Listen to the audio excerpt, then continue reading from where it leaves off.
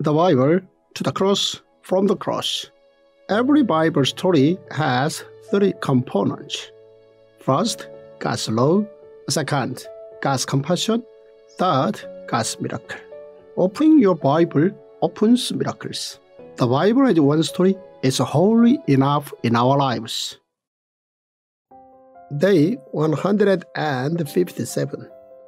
Psalms 135 to 142. God's right hand holds me.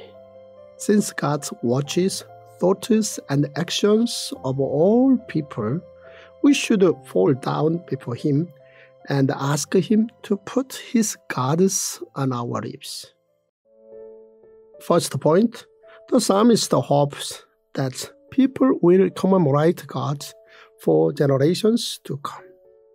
Psalms 78, 105, and 106 are historical poems, along with Psalms 135, which proclaims that God saved Israel despite the Israelites worshipping other idols.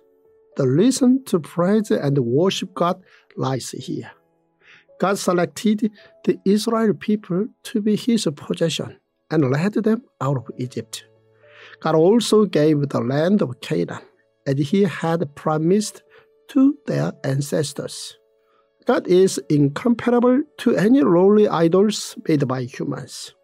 The fact that God protected the Israelites was God's great blessing. Subjectively seen, the Israelites were not outstanding compared to other nations. However, God selected them to carry out His mission. The psalmist teaches people to praise God and emphasizes that God is worthy of our worship. Second point, David confesses that even though God is high above, He still helps the weak. In Psalm 138, David offers thanks to God. David thanks God for listening to his prayer. He also confessed that he knew that God would deliver him from any hardship or fear. David could have made himself a great military king with his army. However, David wished to be known for serving God and to become God's army. In this psalm, David offers his thanks to God for his help in raising his spirit and for God's right hand. Third point, David thinks that God does not forget a single thing that he said.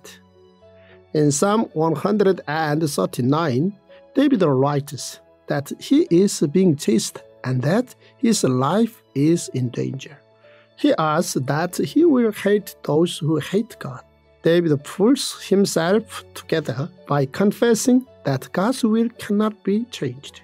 Before we knew God, God knew us. God knows everything about us, our thoughts, actions, fears, etc. The most wonderful thing is that God looks after us with His right hand. This realization consoled David enormously. Thus, David confessed that the Lord was his shepherd, and that he lacked nothing because of this. God knows where I sit and stand up. God knows my thoughts. God knows my every move. God knows the words that come out from my tongue. God knew me before I was born. God knows my heart and my intentions. Therefore, we cannot escape God. David walked with God all throughout his life. Faith starts from realizing this. Fourth point, David thinks that God is his Lord. In Psalm 140, David cried that there was no person to save him from Saul while he was being chased. And so David asked God to judge the wicked. Instead of attacking his enemies, David instead waited for God to strike. He had faith that God would not let the wicked get away with their deed. God knew David's suffering, and he had faith that God would act on his behalf. David was thus able to rely on God. David wrote, "Rescue me, Lord, from evildoers.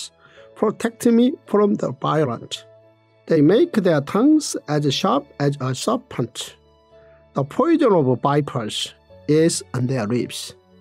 Keep me safe, Lord, from the hands of the wicked. Protect me from the violent, who devise ways to trip my feet. The arrogant have hidden a snare for me. They have spread out the cords of their net and have set traps for me along my path." David looked to God and asked for his help. This is the privilege for those who have faith. They know and believe that God is there to help. Fifth point, David sang for his prayer to be like burnt incense before God.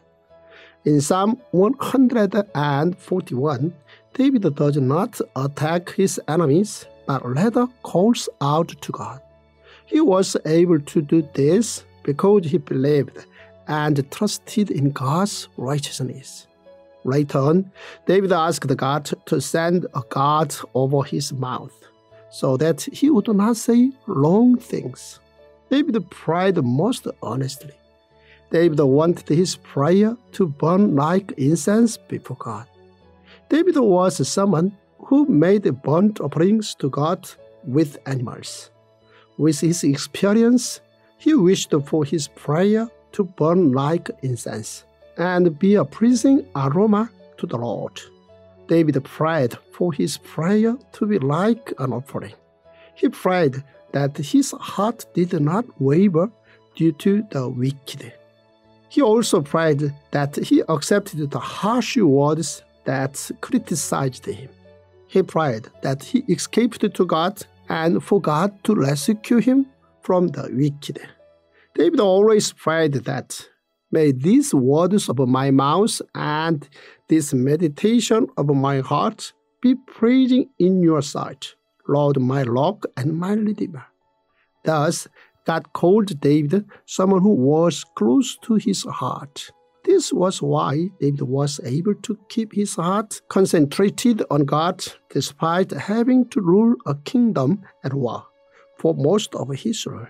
We should also hope to pray like David, for God to say that we are close to his heart.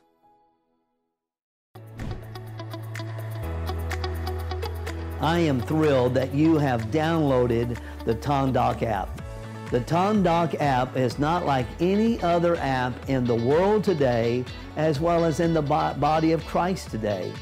Dr.Byoungho Zoh has devoted his entire life to teaching men and women like yourself to understand the entirety of the Word of God as a masterful and beautiful story from Genesis to Revelation. Dr. Zoh is a sought-after speaker worldwide. He's a cutting-edge pastor and leader. He is a renowned theologian and a prolific writer.